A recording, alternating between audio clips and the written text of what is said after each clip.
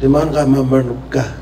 Boy ba ngada bejara yakana jara ni jara dogona jara bala ba kada ka jara ba kumba yakana jara boja ni jara. Kodo jara. May the energies of my land and from my old people that have walked with us as the Wajok, may it live with the many nations that here dwell within St. Kitts.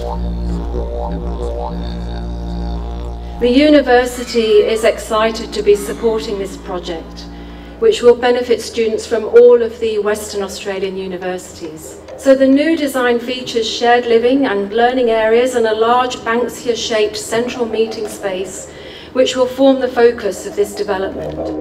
I definitely believe something that is really important is also continuing that connection to country and continuing our connection to our culture, which is something that had been developed and is now something so strong within the community.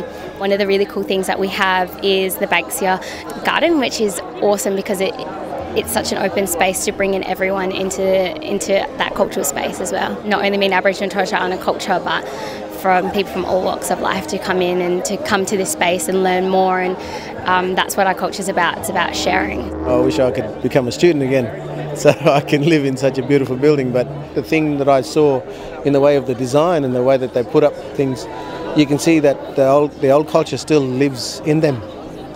They brought it here, they brought it with them, so they carry their culture, they carry their community, and it's beautiful to see that living in these kids.